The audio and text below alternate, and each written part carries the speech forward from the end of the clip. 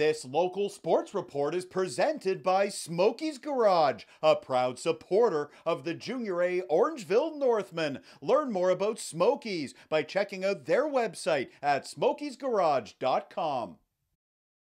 Junior A lacrosse on Sunday night. The Orangeville Northmen and Kitchener-Waterloo meeting for the second time in 4 days. On Thursday, the Northmen defeated KW at Kinsman Arena. The two teams meeting again on Sunday, this time at the Tony Rose Arena in Orangeville.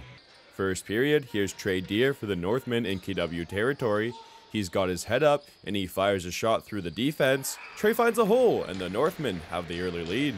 Then it's an Orangeville power play. Some quick ball movement opens up Jamison Bucktooth. He finds a backdoor pass to Cam Sanderson, who steps out front and puts in another for the Northmen. Moments later, the Northmen pressing again. It's Jamison Bucktooth to Trey Deer to Jeremy Searle out front, and Searle scores it, bringing the score to 3-0. And the Northmen wouldn't let up. Here on the counterattack, it's Liam McGrath to Aiden Long over to Donnie Scott back post, and Scott makes it 4-0, heading to the second. Headed to the second now, the Northmen looking to continue their scoring ways. Colton Marquis over to Trey Deer. Trey steps into a shot and once again finds the goal mesh. Then it's an Orangeville power play. Jamison Bucktooth blasts a shot from the high slot and he scores it. So now it's 6-0 Northmen. Headed to the third now, KW looking to break the goose egg. Kalen Smith with a one-handed no-look pass finds Chris Rathwell on the one-on-one. Rathwell makes a quick move and cuts to the net. He goes 5-hole, getting KW on the board. Then it's the Northmen back the other way. Jamison Bucktooth to Trey Deer to Jeremy Searle, and Searle scores his second of the game.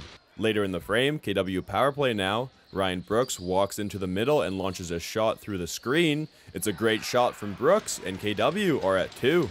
Then only seconds later, it's KW attacking again. Chris Rathwell in the high slot buries a bullet, and KW are at 3. Then how about this synergy from Trey Deer and Jeremy Searle? They make space for Jeremy Searle alone out front, and Searle scores his hat-trick goal. Late in the game, Ryan Brooks feeds Riley Ford outside the circle. Riley forces his way to the net, shrugging off a check and firing, and Riley brings it home, bringing the score to 8-4. Final minute of the third, KW pressing. Lowen Martin fires a low shot on net that squeaks through, bringing the score to 8-5.